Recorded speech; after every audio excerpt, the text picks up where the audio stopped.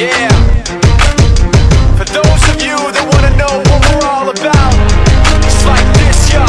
This is 10% luck, 20% skill, 15% concentrated power of will, 5% pleasure, 50% pain, and 100% reason to remember the name.